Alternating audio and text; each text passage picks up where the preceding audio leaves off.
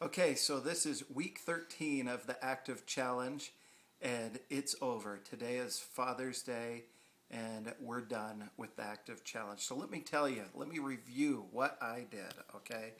I worked out like a madman these 90 days, more than I have worked out in my entire life. I said I was going to run a 5K. I ran the 5K, did it really good. And then part of the Active Challenge was to lose 20 pounds, and I probably lost about 9 pounds right now.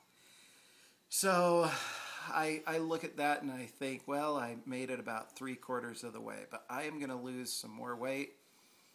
By October, I plan on being at least 200 pounds. Right now, I'm about 225.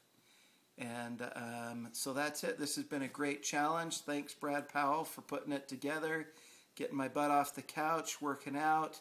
And yeah, I'm pretty glad.